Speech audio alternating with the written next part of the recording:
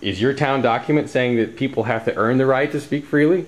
This edition of the Ridley Report is brought to you by WeUseCoins.com.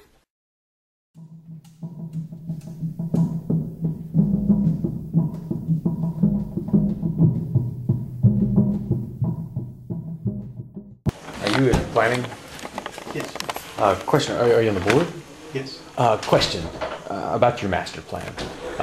It makes a lot of claims as to what Londonderry residents think.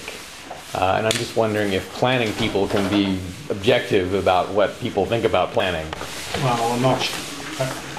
Can you be an objective conduit? You're taping me? Of course. Okay. Well, thanks for answering. Yeah, I think they can be an objective conduit. Why?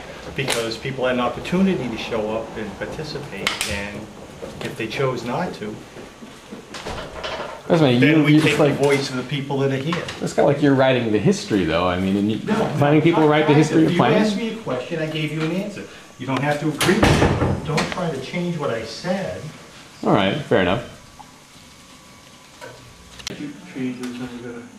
There's no between court rulings and change, the legislature's change to the statute. No, but Got a question for you. I'm not available. Why should people have to get permission from this board before building something harmless on their own property? Who are you to decide that kind of thing?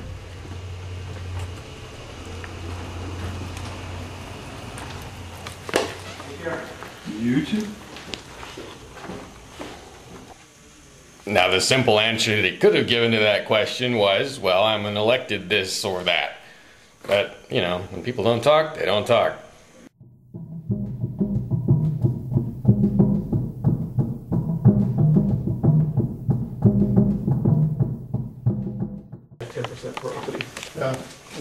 Got a question for you. Yes.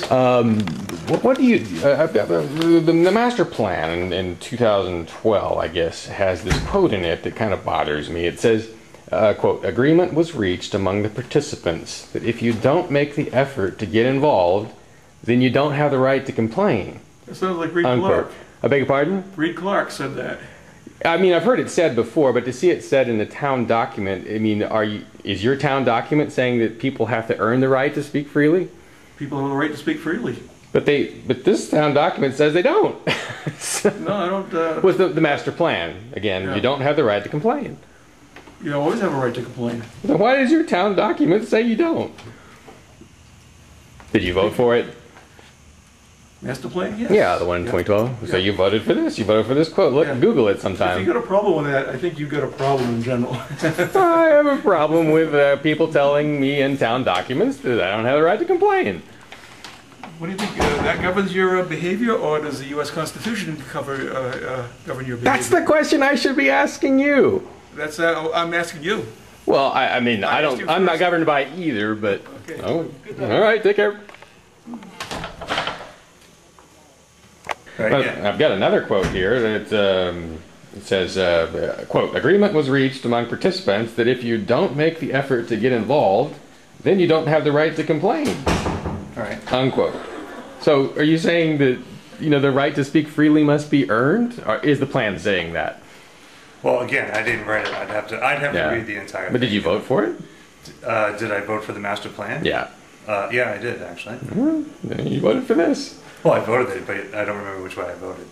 Oh, you don't remember if you voted for it or against it? How's that? Oh, geez. Where do I go with that? I did vote for it. I'd have to read. I mean, asking me out of context isn't something that I voted for.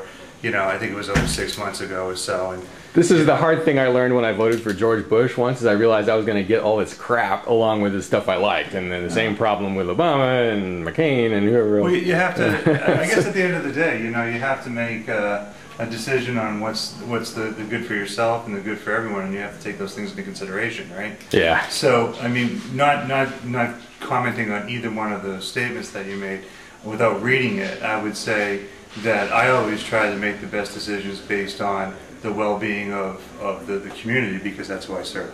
All right. Thanks for the time. Thank you.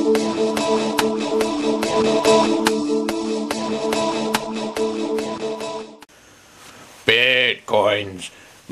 coins.